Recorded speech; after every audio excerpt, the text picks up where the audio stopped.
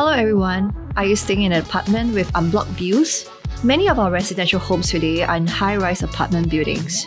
From a feng shui context, it's acceptable to be surrounded by similar high-rise buildings or smaller ones. On the other hand, if your apartment buildings stand out from a block of buildings, it gives the impression of standing out from the crowd. This is a feng shui taboo called Feng or lonely peak, which draws away benefactor support. The surrounding negative qi gravitates towards these high-rise buildings, causing mental blockage for its occupants, with the highest floors bearing the brunt of these effects. Occupants of these units often face criticism, slander, or isolation.